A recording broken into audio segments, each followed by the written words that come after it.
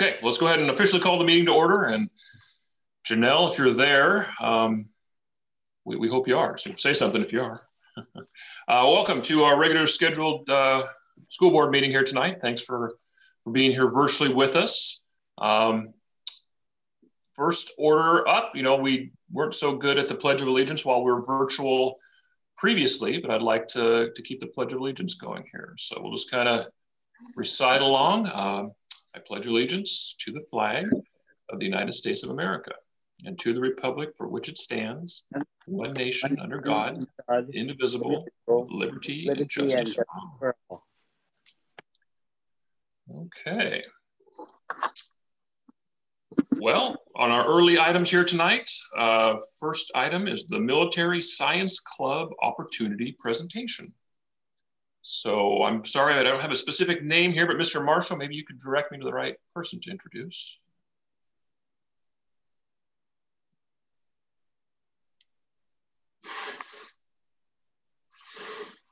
So this is Nancy. I just made Officer Wattenberger a co-host in case they have a presentation, and Janelle Howard just joined us.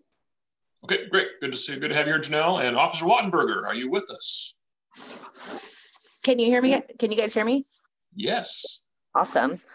So my name is Mercedes. I'm a specialist in the Oregon Army National Guard. And then my partner here is Sergeant Eric Andreessen. And we are going to present to you guys. Let me see if I can do this from my phone. Only one host can share. Okay, maybe not. Maybe we can share, maybe we can't. Okay. Let me see if I can bring it up here.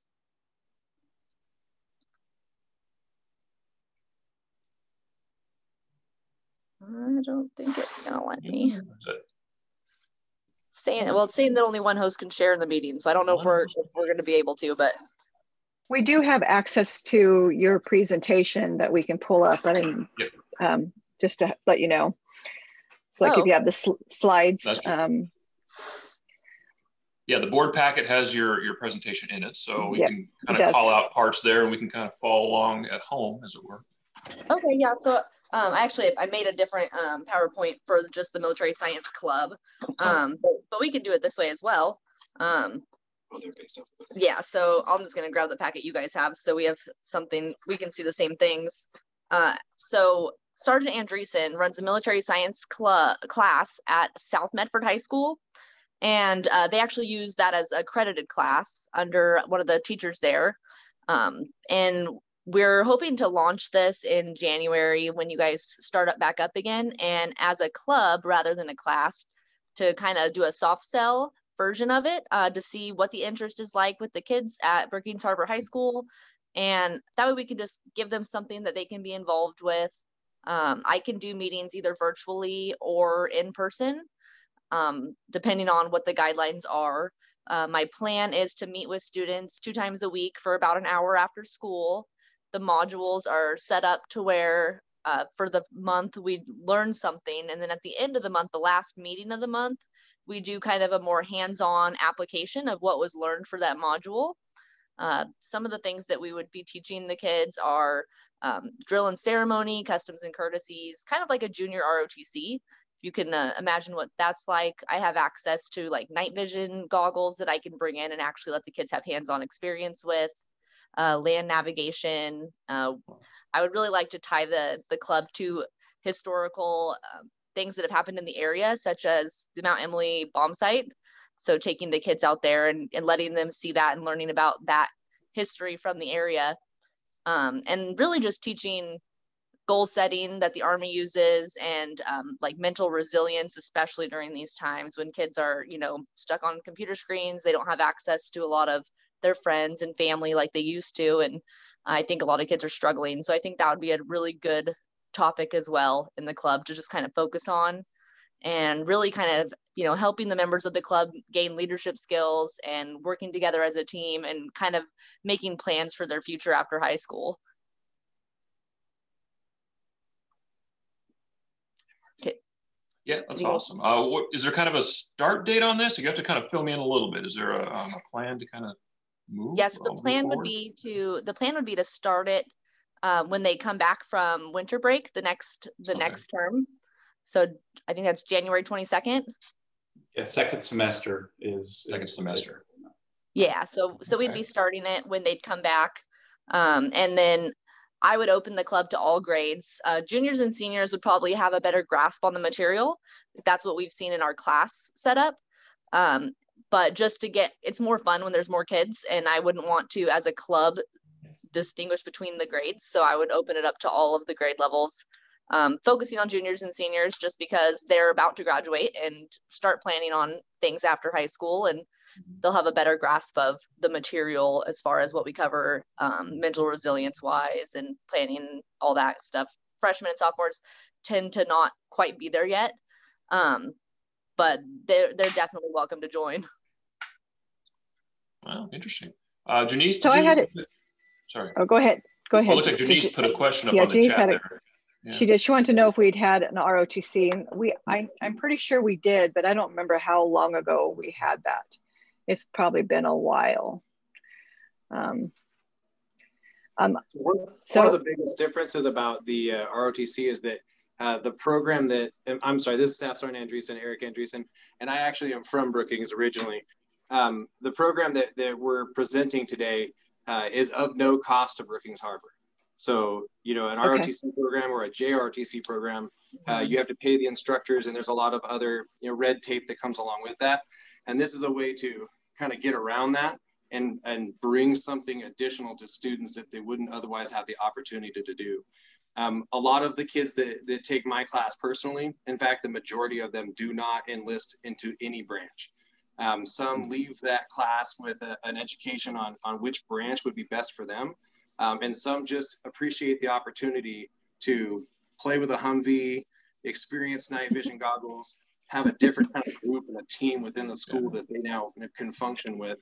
And we've seen some amazing results, whether they enlist or not. That's exciting. I have a quick question. Yeah. I just had a quick question. I'm looking at the the course overview, the syllabus that was provided for us. So I noticed the required text is the Army Blue Book. I'm assuming that you're going to be covering all the branches of the military, or going over the basics of each of them, because I'm assuming some students may be interested in others. Yes, and when we get into specific things like, you know, like the night vision goggles, we'll speak directly about how we utilize them, but there is a portion in the class itself that is going to cover each branch, the strengths and the weaknesses of what maybe the student's personal goals are, and how that branch might be able to fulfill them. And then again, the biggest thing for me is if a student is leaning towards a military branch, as long as they're educated and they're making a healthy decision, a lot of times the students will fill out an application that I give them, and then they take that down to that recruiter, or they'll ask me like, hey, which is the recruiter you prefer at that station? And so we'll set them up on the best path. Yeah, they also then have somebody that they can go ask those questions to that recruiter, and then come back and say, hey, is this accurate? And you know, I had one student that was determined to join the active duty military and was about to drop out of school halfway through his senior year because he got misinformation that he could enlist with active duty with a GED. So I went and found the regulation for him where it stated that yes, you can, but you have to have a 50 on the ASVAB, and they're typically limited to the inner city because there's very few actually awarded. So that student changed his path and actually graduated high school so that he could go active duty and not risk that.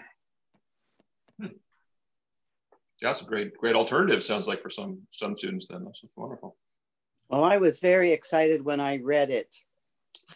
And I didn't, you know, I went to high school there and we didn't have it then, and my kids went and they didn't have it then. So I was very, very happy to see it being offered. Thank you very much. I appreciate the support. Thank you. And so, Alan, just for clarification, I think Specialist Wattenberger pointed out is that what the high school is considering now would be to start the club second semester. And then, you know, obviously, if that goes well, the intent would be to consider beginning the class next fall. Okay. That's great. And, like I said, quick, as a class, what area does it fall under? So at South Medford High School, it's considered an elective. My classroom is basically typically out with like the other CTE type classes. But I tell you, the plethora of students that I get everything from the theater kid who's just curious on what it's going to look like to the athletes. And it's pretty impressive to watch them come together through the course of the teamwork stuff that we do. We get a very wide variety. At South Medford High School, they do the pathways. So typically there's a pathway because it's a much larger school for like art and theater. And those kids tend to hang out together because all of those classes are in one hallway. And then you have, the medical people and all those types of students in another hallway. But my class is usually kind of the nucleus that kind of brings a little bit from everybody. So it's cool. An interesting operation.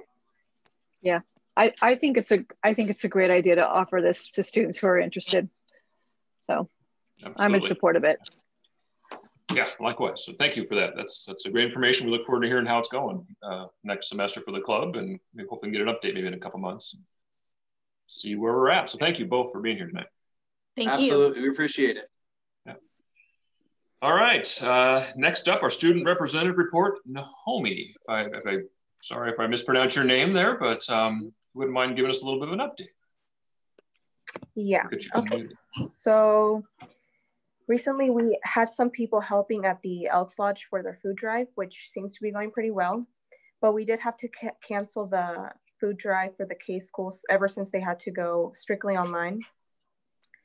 And that happened after Thanksgiving. And we also received some donations from people, including the Lutheran Church, to shop for families for the holidays. And this year we have 7 families and helped out 16 kids. And we began wrapping presents last Wednesday, and we're going to continue tomorrow, Thursday. The junior class also attended the high school last Wednesday for limited in-person learning for some emotional learning, and as well as the seniors for the college literature and composition class. And in-person learning went really well. We had some really great discussions that we haven't had in a while. And the teacher seemed really excited to finally see some students at the school. Yeah, I saw a few pictures about that. It looked like some badminton or something going on. So that was neat to see. I have a question. Yeah. Yes. Where are you wrapping gifts at? We're doing that in Mrs. Cleaseby's room. Oh, at the high school. Okay, yeah. So you're not doing it for public? No. Okay, I thought it was a fundraiser and I was going to bring some gifts down. Oh, yeah. I mean, we can accept donations. Darn. No, I didn't want to donate the gift. I wanted you to wrap them for me. Oh, the wrapping, yeah. Yeah, but thank you. Yeah, of course. All right, well, thank you for that. Good to see there's some activity in the building and continue to try to stay connected best we can. So thank you. All right.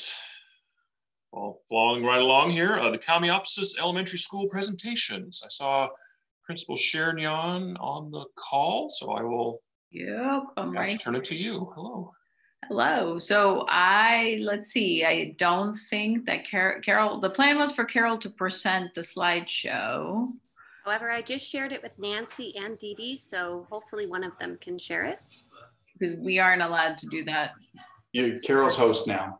Oh, Carol's host now? Okay, so Carol can share. So I can share my screen. Be careful, we've given you the power, I guess. Yeah, and I got to find the right file. That would be scary, huh? Zoom a link, like to record the I like your Christmas trees behind you. That's great. Thank you. Yeah, I've got mine right there too. Okay, access, Oh my gosh. Okay, this might take longer than what you think. I have it here, just isn't gonna let me do it. Okay, let me see if oh, there it goes. Allow Zoom. Zoom will be able to record contents of the screen later. All right. Let's see if it lets me share it. There we go. There it goes. Seeing something. There we go. I think I did it. Yep, you did. Okay. Okay. Nice job. It's all the Google Meet stuff. I got that down. Just a Zoom. Zoom's different, yeah. Yeah, we don't use Zoom regularly. We sit in Google Meets pretty much all day long these days. So, Carol, you can go ahead and get us on the first slide. So, oops, sorry, that's like touchy. Okay, got it. There we go. So under our first area to talk about is student success. And right now we really feel student success is it's tied to attendance. So you have in front of you our attendance numbers from the first day of school, September 11th, until December 9th, when I pulled this data. And the very first section is perfect attendance, which is a huge celebration. 25% of our kids have not missed any school. That's unheard of. Doesn't happen like that during a regular time of school. Part of the reason is that how we look at attendance is a little bit different in the online world and in the CDL world. In face-to-face, if you're here, you're here. Even though we did have some kids during our face-to-face time that ended up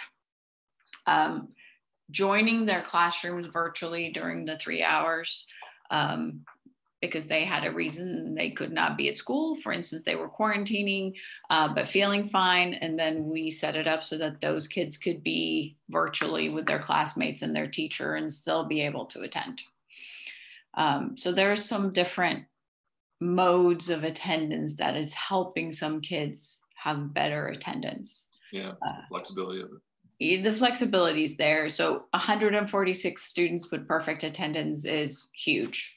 By the end of the school year, in a regular school year, we have maybe 20, 25 kids who have perfect attendance. Wow. And so we're halfway through and there's a lot of them. So we're really going to have to think about how we're going to celebrate that at some point because it deserves celebration. We have 417 kiddos that are regular attenders. So that means during that time frame, they've had 5 or less days absent. And that includes the 146 who had perfect attendance. So there's that. And then we have the 2 groups that we worry about. We have 106 kiddos that are chronically absent. So that means they've been gone from either between 6, 7, or 8 days in that time frame. And then we have 67 students, which is 11%, who has more than 8 days absent.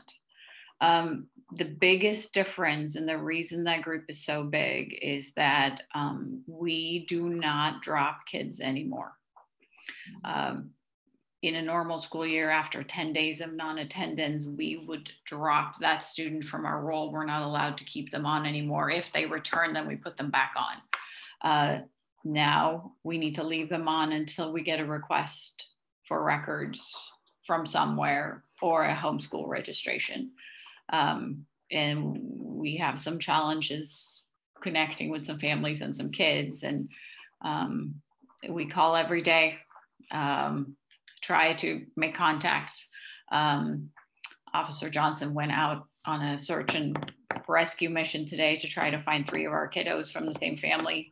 And I've gone out several times to homes. And Carol goes on some interesting trips. And with the family today, we're not even really quite sure where they live.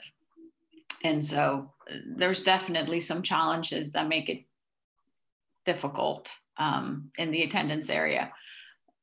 But I think some of the flexibility really does work for some families. And so it's something we need to think about as a district moving forward, how we're going to allow some of that flexibility to continue when we return to normal. So just pieces. Staff recruitment and retention. Our biggest problem right now is a substitute shortage. It is not a Brookings Harbor School District problem. It's a problem every single district in the country has. Whether you're in Chicago, Los Angeles, or Atascadero, California, where our friend Krista Connolly currently is, there are no substitutes. In our building, we have solved the problem by having people that work in the building who can sub. Carol can sub, I can sub. Amy Saylor, SEL specialist subs, Kyla Siri, our reading specialist subs, And Charlene Worthy is one of our IAs who has a teaching license. And so we have a rotation going and we take turns. Carol's done a lot this fall in classrooms. And Elena, the other piece, yes, Catherine. Just a quick question. I just asked this because we have a friend that comes to this area who is interested in subbing. Do they need to have a recent negative COVID test? I mean, what are the requirements for subbing these days? They need to be an employee with ESS, which is the company that we contract with subs for. And then they have to have an Oregon substitute license, and it's pretty straightforward. And you can get a Oregon substitute license as long as you have a bachelor's degree in something. Perfect. Okay, thanks. So we would appreciate anybody who's willing to lend a hand. So yeah, I will let him know. Okay. Helen, is that including school board members? If you have a bachelor's degree and you want to sub, I think that would be just fine. We will let you. We will let you. Well, a school board member can't be an employee of the school. And so yeah, they're not employees of the school. Mm. Oh, you're employee of ESS. I didn't think about that. Oh, okay. Huh. It's just, I think that it's actually right now with the way classrooms are structured, it's kind of fun because it's a really small group of kids and they're really attentive, and it's, I think, much more pleasant than it used to be. Right now. And you also, the cool part about it is you get on there with all these different classes, because I've subbed in several of them, and it's so different, and you really get to see what the teachers are dealing with and the parents are dealing with every single day. And that is a benefit for us, because we're like, okay, I feel you. I get it. I get the kids swiveling on the chair and going on the floor and doing all this weird stuff in the camera. It's interesting, but they managed to get it done, so it's good. And it was very good. I was the teacher for online third grade one day, and it was good for me to do those technical pieces that I don't do on a regular basis and use all the tools. And I was pretty proud of myself that it worked. So, and it was fun to see the kids, obviously. So there's that. One good thing about recruitment and retention, because I promised David I would put something positive in there. Our two newest hires that we did right before school started, and I don't think I'm allowed to mention names in a public forum like this, but they are fantastic. They're wonderful.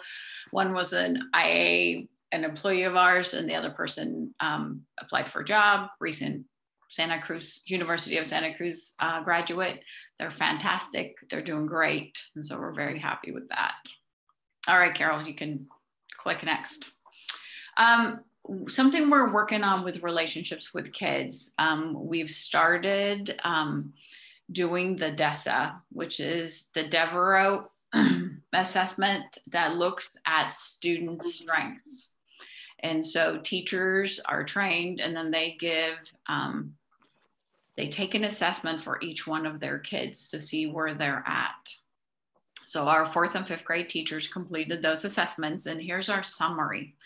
So this shows what our 4th and 5th graders, where they're at. We have about a quarter of the kiddos that have high needs where we need to provide some social and emotional supports. They don't handle conflict or difficult things easily. They need some skills training. And so that's our orange slice. The big navy blue slice is our kids with typical 4th, 5th grade skills. And so we can support them with just general pieces. They've got their, most of those skills. And then our light blue group are kids that have some really strong skills in this area that can probably help our kids that are in the orange. And so the assessment actually gives us not only the areas where the kids are struggling, but then will also give us lessons and interventions to do with the kiddos, and we're quite excited. So when PLC time starts for K3 in January, they will go next. And so And I did several of the goal conferences with staff today, going over the DESA scores, and we were looking at kids that may move on to the next level, to where we need to give them that longer test to see what exactly they're looking at, what skills they're lacking. And so then we use those lessons with Amy, who's our SEL person, and she integrates that with the classroom, and then she has separate sessions with those kids working on some of those skills. So it's pretty cool. Okay, next. Last, we have sort of a very exciting piece. Rory Smith reached out from the Gibney Foundation and kind of wondered, you know, was there something we would want for our kids? Thinking about sort of fun, active things to do. As we all know, Rory's into athletics, and, you know, that starts on the playground, right? So he had us kind of come up with a wish list, and we were thinking he would fund one of those things. He decided to fund them all. And so if Carol flips to the next slide, here's a list of things that Rory already gave us some money for. We're gonna buy some Chromebooks to replace some of the damaged units that we're getting and will get. We have some family who simply can't pay the $200, and we're feeling like this will be a really good way to replace those without placing additional stress on families right now. The other thing we're going to do is we're going to develop a 5th grade basketball court area between the 5th grade building and where RTI is located. And so we're going to get some nice basketball hoops and have them installed right there. And then we have between the transportation and the kindergarten modulars, there's a grassy area. And we really don't have a whole lot of kinder appropriate play equipment. And we also have a new group of kiddos that are living over in the kinder area from early intervention that are 3 to 5 year olds. And so we're going to get a little tiny play structure and a little dome to climb on to put out there so the kids have some place to go play. And then by popular request from kiddos and adults, we're going to put some swings back on the main playground, as long as we can get our insurance company to sign off on it, because that's why we took them down in the first place. So, questions? Yeah, it's great news. And yeah, we'll talk about that donation here a little bit later in the show, but no, certainly appreciate Gibney Foundation and Rory for continuing to support like they do. That's yep, absolutely. Yeah, that's great. Okay, can I stop sharing? Yes. Thank you. Ever. Thanks, Carol. I did have one question, Lena. That assessment, is that a written assessment, or how do those It's electronic, but each teacher spends a couple minutes on each kid and answers 8 specific questions about each child. And then if they go to the next level, so say they score in the orange, then there's a little bit longer assessment that it's all done by the teacher. And so it does require that the teacher knows the kids pretty well. When you do it in the upper grades, like by high school, then it's an assessment the kid takes on their own. Oh, interesting. I just curious how those kind of determinations are made, I guess. Yeah, well, and it's interesting because Carol and I were looking at the data that we have, and different people's perspective certainly is visible in that data a little bit. And what's cool, what's nice about the data though, is you have that conversation with that person and say, okay, what do you see? What is it that we need to address? And that's kind of the conversations we had today, and we'll continue to have over the next, when we come back for the K3, is what are you seeing there? And what do you see as their strengths? And then do you have the pieces in place for the SEL piece of it, or do we need to get you additional help and get that next level of testing? So that gives us a lot of room to help and support them, plus allow them to choose strategies that they already have in their basket and help the kids. So, and we have a lot of kids when we set goals today. So the kids in the red, how many of those kiddos do you think we're going to get to the next level based on the interventions we're going to do? And so it was really good. It's kind of like our RTI intervention pieces. How many kids do we have in the red that we can move up? And that's kind of how we see it. Work on a pathway to improve those two.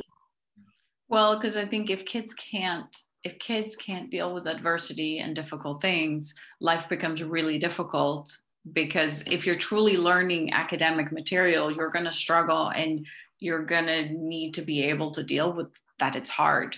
And I think we have some kids who really need some support in that. So hoping that we can provide that. Appreciate that. Thank you. Anybody else have any questions for our team here while we got them? All right. Well, thank you very much. Very nice. Oh, you're very welcome. Thanks for having us. Thank you. Okay. Next up, we have citizen input. Nancy, I'm kind of looking at the chat screen here. Do we have anybody that's looking to go here? So I'm not seeing anyone. This is Nancy Raskauskas-Kuhns, Public Information Officer. I know we had a request over email from our frequent commenter, Gordon Clay. So Gordon, if you are somewhere in the meeting, either use the raise hand function or ask to unmute yourself.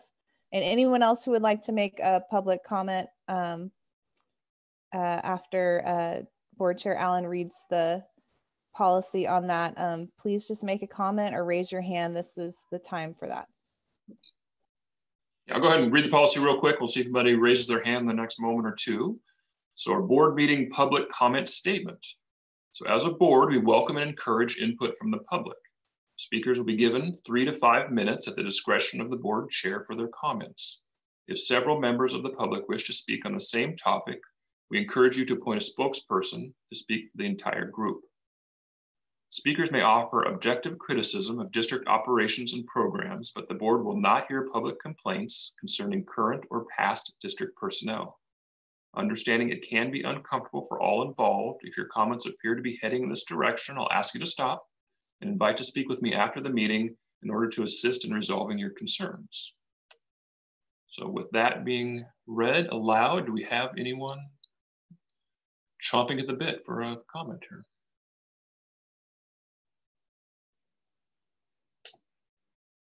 Okay, I guess I don't see any on the screen there unless I'm missing it, Nancy. Or I do not have any requests that have come in.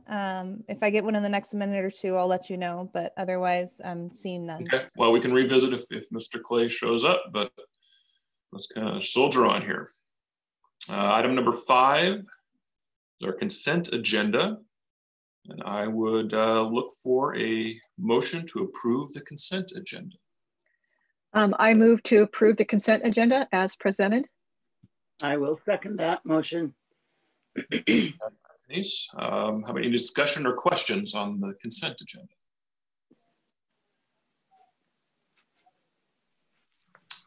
Okay, hearing none, let's go ahead and vote on the motion on the table to approve it. Catherine? Aye. Denise? Aye. Janelle? Aye. Jay? Aye. And aye for me as well. All right, item number 6, district reports and information. Mr. Marshall, you are up for some comments here. All right, thank you. You're on. I'm looking forward to the Military Science Club. I will definitely plan on being there when they do the night vision goggles. Yeah, that sounds like Let me know when the Hummer comes to town. Yeah, exactly. All right. My husband wanted to go to the geocaching. Awesome. And as our student rep Nohemi mentioned about some students who haven't yet been on campus, been able to be on campus, and that's part of our goal to expand limited in-person instruction, which we call LIPI. Of course, you need an acronym for everything. And so we have been doing that over the last couple of weeks at all levels, elementary, middle school, and high school. And that is the plan. Should the metrics require us to be in CDL after the winter holidays, would be to look at opportunities to continue expand to bring the kids in for different activities. You know, Common One's a high school. They've been coming in, and I think some of you have seen the pictures, you know, working in their different shop projects, but it's pretty open-ended under Ready School Safe Learners, what we can bring them in for. And so the only caveat is that under limited in person, a school, class, or teacher cannot require it. And so it's not counted as like regular class instruction. But as, you know, as we heard, you know, it can be a really well-received opportunity, both from the teacher end as well as the students. So, so that would be our plan, to continue to look for opportunities within the schedule and even modifying the schedule to expand those, being able to bring kids in for those specific purposes. Should we need to continue with CDL after break. And just another part of that is the middle school this afternoon, they had a virtual holiday party. And I wasn't able to jump in, but I heard a fair amount about it in terms of they had like a room, little different Google breakout rooms with some with like music going on. So the kids were actually dancing in their house, as well as different game rooms and that sort of thing as sort of their, you know, end of December wrap up holiday party. Plus they also did, and I believe the elementary school did, like a book and little gift bag pickup. And then for the kids who weren't able to come in over the last few days and pick them up with their families, they're actually, I know the administrators are talking about doing some delivery on that as well, just as, you know, little sort of holiday celebrations and just having some fun in some creative ways. So, and again, we will look to continue that if there is the need to continue with CDL after break. And one other thing that's percolating, and so the governor just called, I think, what is it, the 4th special session? I don't know the dates, but one of the big topics, and it especially relates to us, that there's a draft bill out there for essentially a COVID liability waiver. So that's going to be huge for, you know, essentially for public government offices as well as schools. And as I understand it, essentially is if you're following the Ready Schools Safe Learners guidelines, we will then have limited liability protection from, you know, if somebody does contract COVID while on site. So, so that will be, and it's being communicated as part of the overall effort to support being able to get kids back in class consistently. So that's a key piece that in many instances in many districts is a big barrier. So, so that's a positive excitement piece there. And then, and I do look forward to someday having a meeting where I don't say anything about metrics or anything like that. So I will be brief here. Let me make sure. Okay, so can you see the screen? Yeah, I got it. So, and I shared briefly in an email, but actually just this afternoon, literally a couple of hours ago, ODE released an update on the metrics that in an email, and what they said is we will have a bigger update with the metrics within 10 days and it will be included in that, but they wanted to let districts know that this specific change was coming so that we could plan for it. And the specific change is essentially we'll be able to access the K3 exception that we operated back in the fall. So in September and October, we never hit the metrics to allow the kids to come on site for hybrid, but there was a K3 exception that allowed us to have K3 for most of fall. So that essentially gets, I don't know if the correct term would be reinstated or extended, but they said we can access that again as long as it meets certain criteria after the holidays. And so, and that would be our plan is then after the holidays, January 4th, that even if you are in red, you'd be able to have K3 on site. And so that's what we would want to move towards. And I just want to touch real quick on the conditions for it. And the two top ones are key. So, and we actually, we had a quick meeting with the regional superintendents just to clarify understanding of that. And so the first bullet, if you can see near the bottom of the page. So in order to access the K3 exception, we can't have, it's unrelated individual cases, 2 or more separate cohorts, but the key term there is without a known source of exposure. And so, you know, how we interpret it, and working with Cherie, our county health officer, is any cases that I'm familiar with that are connected with the school, we know the source of exposure. A common one is a workplace, you know, some of our big workplaces in the area and that sort of thing. So it's not necessarily a positive test. It's like if you have those and we're not sure where they're from. And so that would be working with county health. But I think so far, you know, any that I'm aware of that connect to us, the source of exposure is known. So hopefully that would not be a trigger. And then the second piece, which our group interpretation of it is, and we talk about the word clusters, and how this is currently interpreted. And obviously if ODE clarifies, I'll share that with you and staff right away, is that the clusters are interpreted as transmission within school. So it's not just 2 cases of 2 kids. It would be if one kid gave it to another and that happened twice within a 2-week period, then you would have to go, you would no longer be able to access the K3 exception, and you would need to be back in CDL for K3. So that's just particular to the K3 exception right now that would allow us, even if we continued to be in red, to have K3 back on site. And I think there's a pretty strong consensus is, you know, those are the kids that need it the most. All the kids need it, but the younger they are, the less they benefit from even really good distance learning. So, so that's an exciting development, and I state that we intend to access that, and we'll be communicating that with families as well. So then for the rest of the kids, it is, I tried to simplify this document, and really where we are, right, since we did hit red this Monday, next week's metrics really aren't going to impact one way or the other. So we're essentially not going to worry about them. So on Monday, the 28th, the following week, we'll determine our options for January 4th there.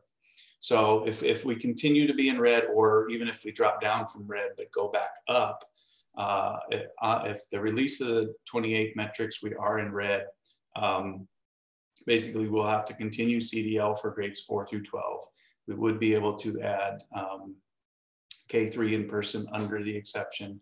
And we would also be able to continue even in red with the limited in person. And that has its own set of requirements. It's smaller cohorts, fewer kids, but we can actually, I think, offer some significant opportunities with that, and we will continue to look on expanding that. So if we're in orange, it is pretty much the same picture, that we can't have any other grades on site, but we still would be able to do the K3 exemption, and we still would be able to do limited in person. So for us, the big change zone would be yellow. And if on the 28th we're yellow, that would enable us to essentially pick up where we left off, with grades K6 and 9 could resume that week of January 4th with our hybrid in person where we left off. And then if there are no, and I assume triggering incidents like we see with the K3 exception, so there's no communication within schools, you don't have a high amount of cases within schools, then after 2 weeks, if we're in yellow at that time, we would be able to add additional grades. So I don't, based on ODE's email today, I wouldn't anticipate other significant changes to the metrics guides in the near future, other than the K3 exception implementation. But there's obviously some initial conversations about now that there is the potential for a vaccine, and education staff are fairly high on the list, but Oregon really hasn't yet specified where and when and that sort of thing. So I know, and the governor has stated directly in terms of the goal of having more kids on site in February, and potentially changing the metrics around that time, as well as the hopeful potential rollout with the vaccine could have a real positive impact as well. So questions about the metrics piece, and then I have just one other screen share. I don't think so. Since, I mean, seems straightforward. You need to wait for that, hopefully good news on the 28th, right? That's the bottom line. Yeah, I mean, we'll know pretty strongly one way or the other what our options are. And as I've signaled, and certainly the board has signaled that, you know, if the metrics permit us to, it is our intent to access that. I will say, really, it continues to be a significant challenge just with staffing, just like, you know, Helena mentioned, that we have actually had significantly low staff absence rates. I mean, from talking and looking at some previous data, it's lower than it's been in a long time, in many, many years, in terms of just the general absence rate. And so, and the staff are really, you know, everyday principals, the staff are working with them to say, how can I minimize the time that I'm gone for, you know, I know the challenge in this area that I'm learning is just access to services. Sometimes you have to drive 2 or 3 hours, and that does take a whole work day. But really, our staff as a collective group have really worked hard to minimize those impacts. And again, we have really good staff attendance rates. And that's certainly good because, you know, we have very limited subs. We have to get creative about subs. And we have offered, we've paid for a number of sub licenses for our existing staff, classified staff who hold a bachelor's. So that has been already enacted. Plan B, where if you have a bachelor's, we'll pay if you're willing to be available as a sub. And then of course you get paid as a sub to do that. So, and we'll continue that, and just really looking for, you know, creative solutions so that, you know, that lack of staff doesn't impact our ability to operate. But at times it's close. Okay, so let me get here. Okay, so do you see what happens when we have a positive case in school? Yes. Okay. I'm not going to go over this in detail, but what I do want to share is that we have made and are in the process of making some changes, particularly at the elementary school. When we built the schedule, the elementary school staff, you know, was like, okay, let's do the best services that we can given the requirements and restrictions.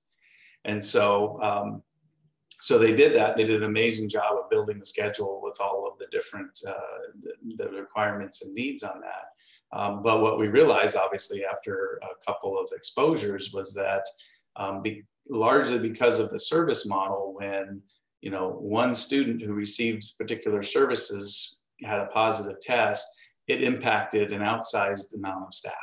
And it was typically more than a dozen staff were quarantined because of contact with the student. And so they're in the process of changing that to where, for the most part, now there's always going to be some variability, and you know, some students will still need some more intensive supports and services. But in general, the goal is that if there is a second grade class student test positive, that it's only that class. Now it would need to be both AM and PM because the teacher would be quarantined as well, would need to do CDL for the period of quarantine. And so not, you know, the goal is to not impact the entire school, and or, you know, have to shut down like multiple grades and that sort of thing. So we do the individual contact tracing, but we've made some adjustments so that that's tightened a bit, just in terms of our operations and our procedures. So with secondary, as you can see on that, and it's mostly, let me scroll down here so you can kind of see, because I know that's a question of, well, if an 8th grader gets it, why does it shut down the whole 8th grade class and have them go to CDL? And really that was the smallest that we could get those cohorts of kids. And it's largely because of licensure in the different classes, where you have to be an endorsed math teacher to teach math at middle school and high school.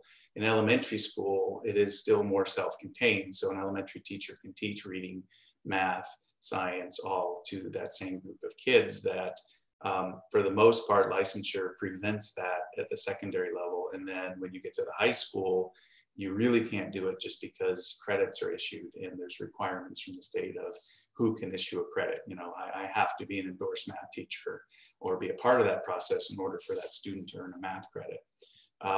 So that was why they were able to make it down to a grade level, but really not get it smaller than that.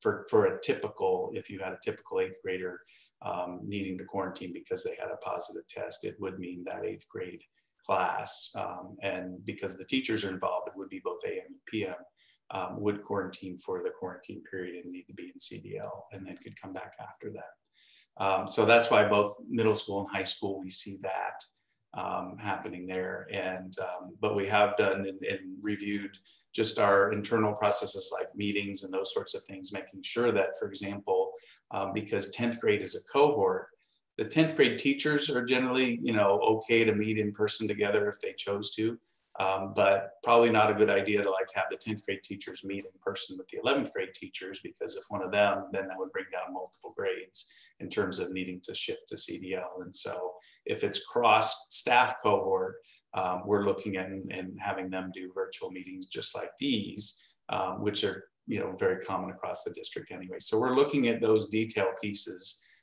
to really limit the impact, where obviously the likelihood is, and especially with the general numbers the way they are, that there will be more student and staff cases, but our goal is that it doesn't prevent us from operating. So questions about these scenarios or how this will be approached after the holidays? No, I don't think so, not for me.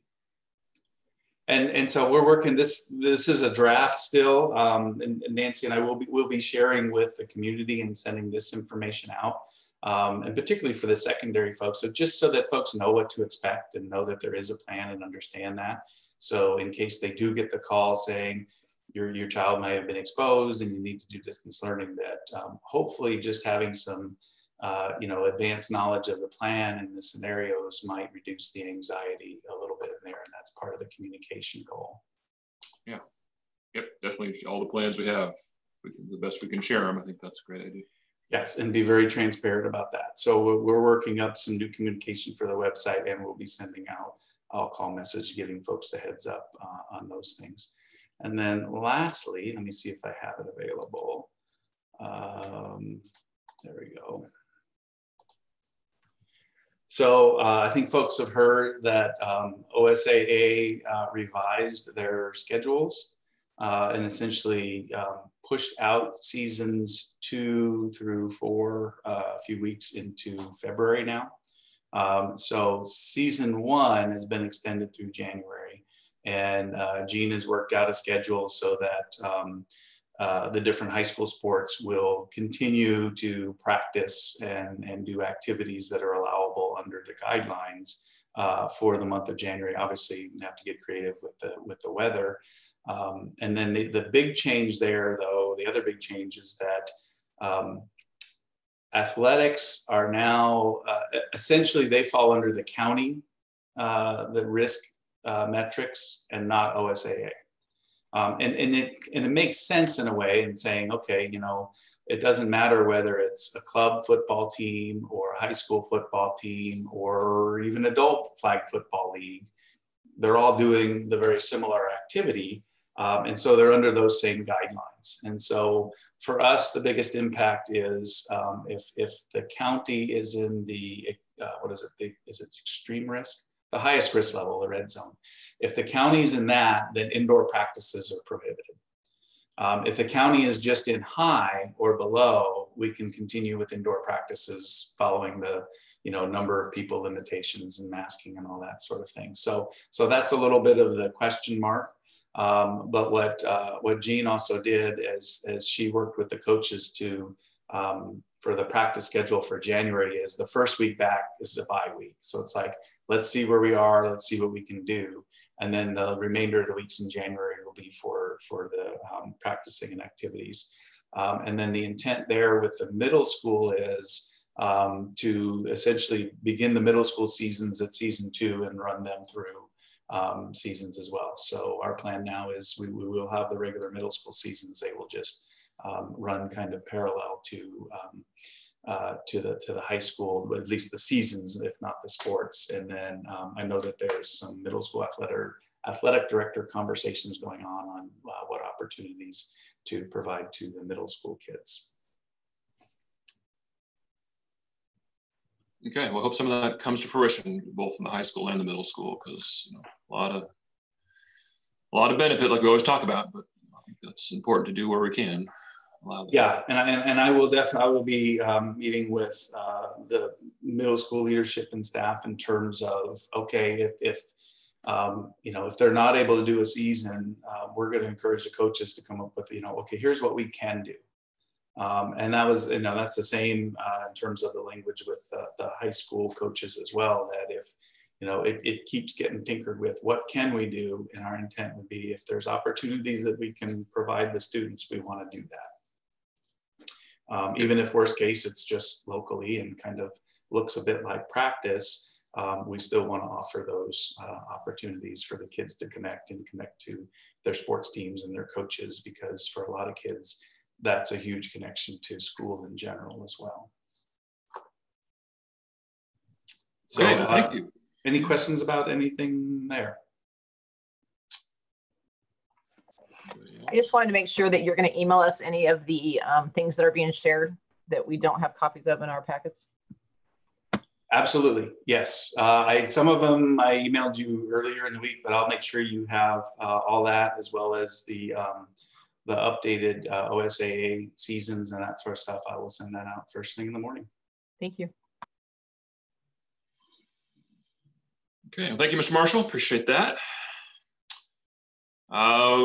Next up, district reports. Any comments or questions from the board on what we had in our packet there? Or likewise, the finance or enrollment summaries.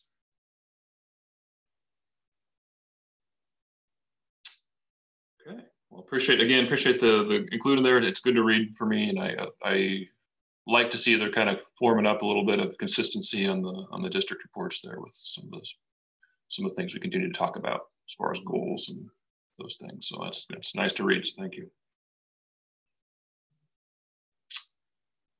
Okay. Agenda item number 7, action items. I would look for a motion to appoint a budget committee member, Mr. Bruce Raleigh, as an application here. I'll move to approve the appointment of Bruce Raleigh to the budget committee. I will second that motion. Thank you, Jay. Janice, any comments or discussion around this appointment? Other than thank you, Bruce, if you're listening in, we appreciate you applying. Yes, no, I'm glad to see his name come across personally. So, yep. Okay, let's go ahead and call for a vote on the motion here to approve this application. Catherine? Aye. Janice? Aye. Janelle? Aye. Jay? Aye. Aye for me as well. Congratulations, Bruce. Hope you're listening. We'll look forward to working with you again. Okay, next up in the action items is the approval of a curriculum adoption. So I'll be looking for a motion to approve the, I believe it's small engine repair curriculum that's in our packet. I move to approve that curriculum adoption, the small engine repair. Excited to see something like that in our curriculum. Oops, I wasn't supposed to call. Yeah, me too.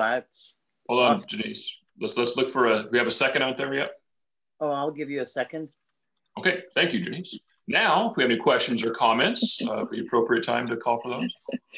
I really appreciate that it's there. It was well done, and I think it'll be a great help to a lot of our students.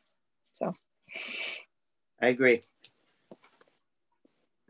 Yep, and again, just the reason it's in the action items here is it's required for these types of curriculum adoptions to come before the board. So we're following that requirement, and it's yeah, I'll comment as well. I'm glad to see that the new piece coming to us here, and I understand from Ms. Veritek through the superintendent that we're all happy with the way that's shaping up, and it should be a positive to a lot of students.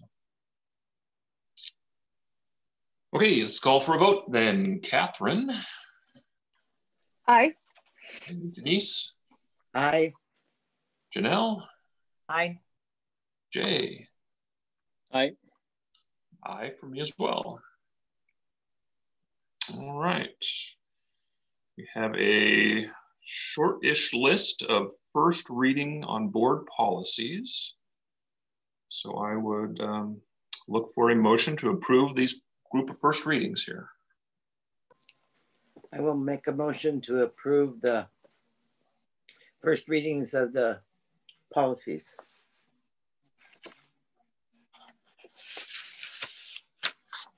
I'll second that. Okay. Questions or comments on this motion on the group of policies?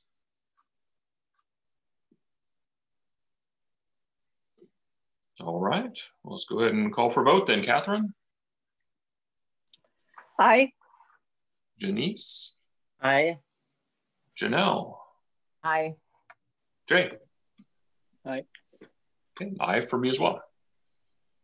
Okay, item D, acceptance of a donation from the Gibney Atkins Foundation. And looking for a motion for the acceptance of this donation. I'll move to accept the Gibney. Okay, I'll second it. Motion by Jay and a second by Catherine. Thank you. Questions or comments on this? We have it in our packet as well. Thank you. I don't even think thank you is a strong enough word. And the things that they came up with, I think, are well-rounded and will absolutely make a difference. I was quite emotional when I saw that. So just really, really appreciate it. Yes, I agree. For the foundation and Rory Smith out there, if you're going to hear this, I appreciate the continued support. And I think it's a great list of additions there that I think sounds like the staff and the administration at K-School came up with. So that looks wonderful. Thank you. I was actually friends with Jane Gibney, and I know she would be very happy to see the money spent this way. Really? That's neat. Yeah. Okay, let's go ahead and look for a vote then. Catherine? Aye. Janice? Aye. Janelle? Aye. Jay? Aye. Aye for me as well. Thank you. All right. Board functions and comments. Just so I think it's important that we continue to review our board and district goals every month. So hope we kind of looked at those, everybody on your reading through the packet here. And do you may have any questions or insights on those as we look at them this time? No, I did want to comment that I really appreciate it's clear in reading the board packets that we're seeing very intentional and creative ways of meeting those goals, you know, from the district standpoint, and then, you know, working, you know, so I just really appreciate seeing that this year, given everything that's going on with them. So. Yes, I very much appreciate it, especially the district reports and you know, even Helena and Carol talking today in that framework around our goals. So that's kind of a consistent way to look at things. So I appreciate that. And I like the way Helen and Carol use those goals in their report. Yep, I agree. Good. Okay, we'll continue to keep them on your mind, and then we'll keep talking about them as you know, things come up and change and evolve. We'll have them in front of us. Alan? Yes. Sorry. I know you were talking about the board, sorry, not council, but board policies and goals. Were you looking at bigger picture or just the ones that we already have in place, or are we doing other board comments after? Well, specifically around the board and district goals, it's my intention to just have them in the board packet and have an opportunity to talk about them every month. And if there's something that, you know, we feel we might need to address, it's maybe a time to start talking about it, but not specifically anything to necessarily change on them right now. Okay. Other than so I have a comment that I don't know if it's related to a future board. I feel like it should be part of policy, and I'm I'm not sure if it's, if we're ready to talk about it tonight, but I'd at least like to bring it up so that we can schedule it on a meeting. Okay. I was significantly disappointed that we closed for the last 2 weeks. I thought we had pretty clear direction on a prior board meeting virtually, although I realized there wasn't a vote. Excuse my phone. But I believe that that is a huge decision and that it should be a board policy if we're going to restrict our school farther than the state. And I would at least like to have a board discussion and about that kind of topic. I mean, it's not small. It's not like we closed because we had a bomb threat, or this is like 2 weeks. It's huge. And I can't tell you, I've heard so many disappointed parents and students, and I'm just really concerned that I don't want to have that happen again. No, I appreciate your comments, Regina. Thank you. Yeah, maybe that perhaps would warrant a separate, work session or something to kind of talk about how those things can be handled differently in the future. What do you guys think about something like that? I think it's absolutely prudent. I mean, we're in a situation that we've never been in before, but even a policy that states that the school is not allowed to restrict greater than the state in regards to closures without board approval. Because I agree with what Janelle just said. For us to choose to take a stricter restriction, higher restriction than the state, was a rough go. And if we're talking about board policies and we're talking about our board goals and we're talking about student success, we're talking about building relationships, we're talking about all those things, does not fall in line whatsoever with choosing to close down the school and not having to, and that's two definitely different avenues. So I would love to discuss that as a potential agenda item to discuss in the future, and that's a lot for a superintendent to have to navigate on his own to make a decision like that. I think that there should be the opportunity for board consideration, public comment, public weigh-in when a decision like that is going to be coming in front of us. So. Okay, well, sounds like there's a desire to at least dig into this at some point further. Probably need to have the appropriate type of meeting.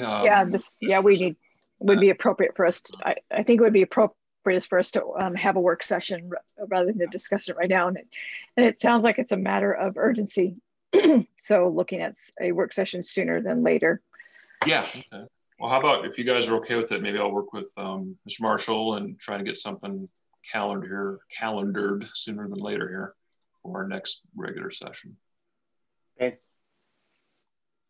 Okay. Well, we'll look forward to some communication on that. We'll be talking about a little bit more. So thank you for that. Thank you. Speaking of dates and things to think about, we have listed on here a board fiscal work session in January. And maybe Dee Dee or Mr. Marshall can weigh in. Do we have a specific date? Or is that around the budget process we need to worry about?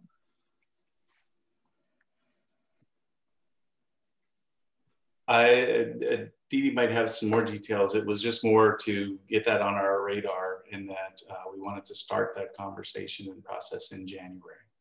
Right. Okay. Just walking through it. So it wasn't any specific target or anything like that, but. Okay. Didn't know if we needed to come up with a calendar date on that soon or.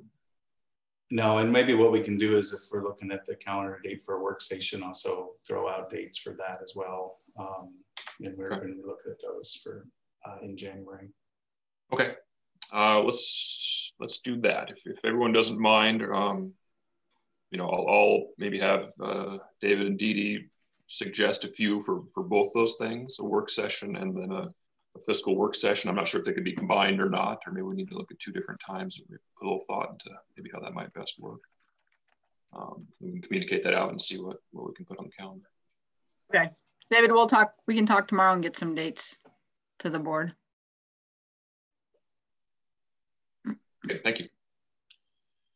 Okay, the one date we do have on the calendar is January 20th for our next regular board meeting. So be sure we have that down for everybody. And then other than that, that is the last item I have. So any other last parting comments from the board? Do we have an executive session after this? No? Not tonight, no. No, good.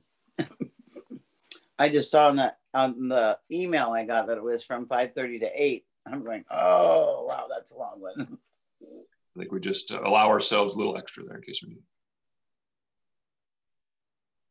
Okay, well, let's go ahead and adjourn our meeting, and thank you, everyone.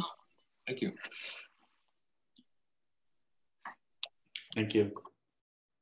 Bye, everyone.